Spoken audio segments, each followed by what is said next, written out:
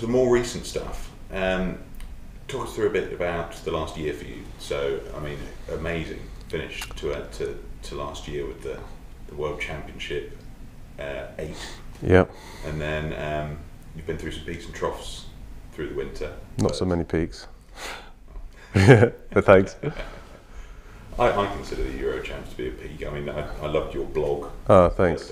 That was a peak, actually. That was a peak. Yeah, I thought that you were clearly in a trough at the beginning of Euro Champs. Mm-hmm. I saw you and Will in the erg tent, and you guys just looked decimated, sort of mentally. But I think that there's been that upward development through the weekend, or at least I took that from your blog. Yeah, very much so.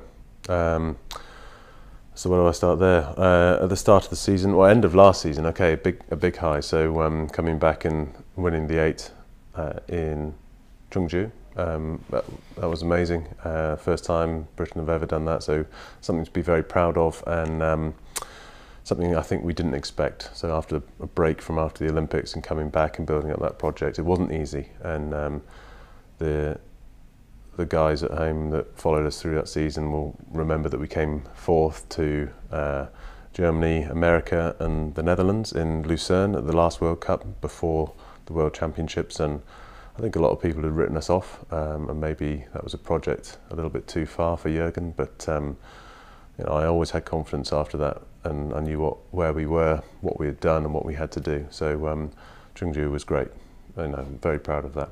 And then coming back after Chungju, back into the season, normal practice resumed for me. Nat Champs good, a couple of wins there in the 4 and the 8, and then slowly after that, I just started not to feel myself. So now we're talking October, November, December of 2013, and I just couldn't get a performance at all. I mean, I was doing everything, working hard, pushing my body, and I didn't feel right. How did it feel? Out of breath? You just couldn't get the power. Yeah, with bursts. For example, we'd typically go out and do just 12-stroke bursts, for a few times, and after 4 or 5 strokes, I just wouldn't have any power. It would. Normally, I can just crank out anything and ask my body the questions and I'll have the answers, but I had no answers, and it was crippling. And when I did high-end stuff, so longer than bursts, I would have to reduce my pressure in the water to be able to keep up, and if I didn't, then my breathing would get out of sync. I couldn't suck in enough air.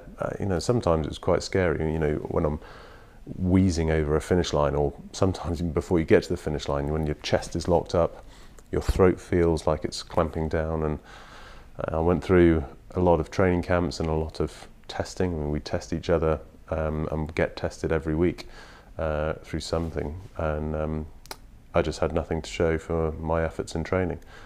So December and January rolled around and training camps came. After a couple of months, I know Jürgen well. The head coach has been my personal coach for years, and at the start of that process, he could say, well, maybe you've just done a bit too much. Take it down before you bring it back up again. So we tried that and it didn't quite work. So then he started taking that very seriously. We brought the medics on board, and then we started to go through this process of, right, what is wrong? And that was a long process. January, February, March, April. I had test after test after test. It was a bit frustrating going around in circles. It was never knowing what it was. It's unbelievable. Start to question your mental state. Yeah, that's right. Well, when you start having tests for diabetes and glandular fever and colitis and all sorts of things that you think, I haven't got diabetes. It's reassuring. Well, it's reassuring when you do get something back, because up until then, it's just, is this in my head? Is it a psychological thing? And I've always prided myself on not having any psychological issues and just pushing on and being the tough guy. Well, that's got to be really, you've got to almost second guess yourself. I'm putting words in your mouth, but you're somebody, it's part of the GB squad, part of any rowing crew, everybody appreciates the mental toughness that you have to get through a race, get through an erg, and that sort of thing. It must have been a bit frustrating for you to have to think, how am I going to get past this, and the questions. I mean, how do you?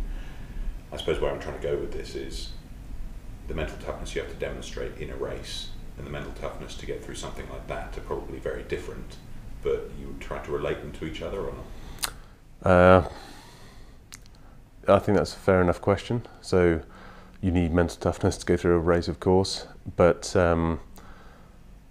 this was a different kind of mental toughness. It was like chronic, a chronic pressure of what's wrong. It's always there. If you're going into training every single day and lining up against people who you should be beating and they're taking you to pieces every day, you want an answer and you're not getting it, and as the tests come back negative in terms of results, you're just not getting an answer. That's crushing, especially through the winter, especially when I've been in the team for a long time. So I think everyone knows the story now. I've written blogs on it and been very honest about it. When I got the results back that I had a possible allergy to dogs, and then it was confirmed, that's in one way it's great. I couldn't ever believe it was the dogs because I'd had them in my life for a long time, but I developed an allergy over time, the same actually as my father did when he was my age. Developed a dog allergy, and I'd never know it at home. I'd be with the dogs all the time, they'd be all over me, but it's good to see you back on your feet, though. I mean, in terms of back in the process of getting to peak performance again. Well, that's right. Yeah, it was. Thanks. It was a very tough time. So I just had to front up to that. I love those little things, but I've got to put my family and rowing first. And we made some big decisions that helped my physiology. And then after properly cleaning our flat, then my physiology started coming back. It took maybe 2 weeks, and I really felt like there might have been a bit of some training that I've missed out on. Of course, I've done everything, but if I couldn't push myself to the limit, that's maybe 5 months of hard training that I normally have had. But I'm a long-trained athlete over those 10 years. Maybe I haven't missed so much, and I've found over the last 5 weeks that I've just come back and back and back and back. So I'm happy now. I'm back to my full strength. I wouldn't say my very best at the moment, but I'm back to Pete Reed. The athlete that I have always been proud to be, and I'm not getting tired when I'm doing power strokes. I can chug away on the ergo. So coming up to Belgrade, that was the first big test since we went through all of the dog business, and since I've been feeling back to myself. And on the physical side, that's one thing. I was back to myself, and I could contribute to the boat again, and I felt proud to be sitting in the middle. 5-seat, you need an engine there, and I could deliver that. And then onto the technical and sort of binding side of things there as well, the mental side of things. You saw us when we were out there, and it was an outstanding progression through the weekend. Tell us a bit about that. So the development, because I think you're a far more cohesive crew towards the end, and not only in the look and feel of the boat, but the way that you all seem to click far better in the last race than in the earlier ones. Would you say that's fair, or talk through the development through that weekend? Okay, well, just a tiny bit of background. I've already talked a lot, but we only got selected 2.5-3 weeks before the regatta started. So we were a very late crew. It might have been even less than that. We didn't have much time together, and we were with a bottom ranked boat. So we're missing a few guys. It felt like we were cobbled together, and with all the credit to all the guys, that was also when I wasn't back to my full strength. So I said at the time on the media day, I didn't feel like I justified selection into the boat because I hadn't performed and I was still having problems. Other guys in the boat, a little bit new, not so new to the sport, but new to the team, and it was an 8 that was put together from lots of different places. So I wrote in my blog, we came from humble beginnings, and we really did. And I think there wasn't so much unity at the start. Technically, there are a lot of differences on slide lengths, timings, thought processes about rowing, and a lot of our sessions were quite poor to start off with, and then we would start to have a few good sessions, a few good ones, and then another couple of bad ones, and a couple of good ones, more bad ones, and it would really be this up and down process of a little bit of doubt, I would say, about the rowing generally in training. And I'd say time ran out for us, training time ran out, and all of a sudden we found ourselves in Belgrade for the European Championships. And we still had a mountain to climb, but we were coming together closer as a boat. So over the course of the weekend now, on the Friday was the heat, and it was just, it wasn't racy. It felt like there was a lot of tension, a lot of doubt, a lot of people trying to do something that they weren't doing in training, you know, sitting in a seat and going, right, I'm going to do something here. I need to work on this, I need to work on that, I need to put my oar in the water. And we weren't thinking about the basics of rowing: simplicity, harmony, rhythm, coming together, teamwork, you know, do it together. Whatever it is, if you do it together, it's going to be fast. It wasn't like that. It was people doing their own things, and we got hammered in that heat. It was only last week, and smashed by Poland by miles. Belarus beat us. We just beat France, I think, something like that. But you know, we got together after the race. That's where I saw you when I was on the ergo warming down. But we went back to the hotel and sat round, and there was a lot of disappointment. And again, I've written about this in my blog as well. What's through your mind when you got that after you've had a defeat like that, or it's not gone anywhere near was what you expected? I think that was my time to stand up and take a bit of charge of the boat, and I've been in charge of a lot of boats over the last few years, and doing the calls, working very closely with Andy in the pair, working very closely with TJ and Gregors in the four for London, but always doing the calls.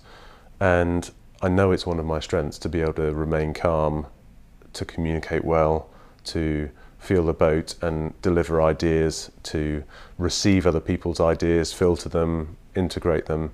And I'm certainly not going to take all the credit for our performance over the weekend, but it was an opportunity for me to help the guys on who are newer to the sport, to not give them anything, just to show them that they've already got what they need. And Christian was very good, our coach. He introduced a couple of very, very simple ideas, and I hope what I did during that time was just say to the guys, you've got it.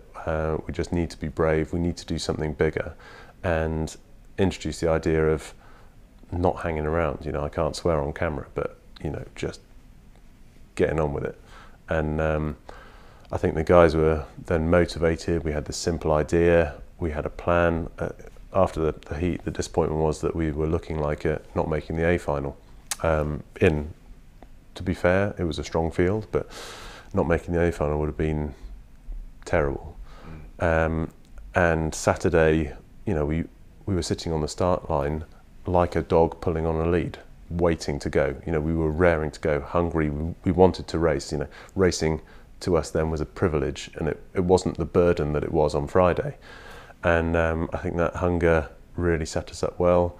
There were little bits of doubt through the race in the heat, in the semi-final, where the speed dropped off a bit too much, but suddenly we're right in it. You know, we're right up there with Russia, and we're miles ahead of all the other crews. Okay, so good hunger. And then it was more of the same leading on Saturday night, leading up to Friday. So, you know, taking it to another level, we had to be wolves, not just dogs. You know, really beasts. Be brave.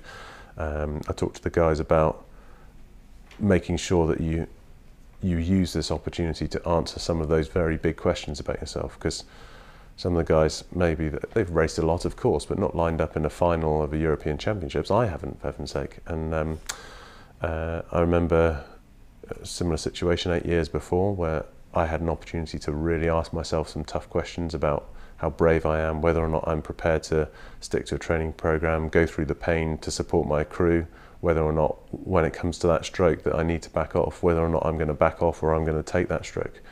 And I think we delivered that extremely well in the final, and you can see it from our race profile, you can see it from the looks on the guys' faces, our posture. It was evident that the guys were asking themselves tough questions and getting the right answers as well. And you know, to finish third was, after Friday, was nothing short of a miracle. You know, we snatched that from Poland. Really, it was 7/100ths that we got the bronze medal by over fourth. And to be honest with you, if it had been the other way as well, I wouldn't have minded. You know, I spoke to the guys after the race and said, whatever the result is, we've got our answers now. And then it was a bonus that we got the bronze medal. I love that analogy, wolves rather than dogs. Yeah.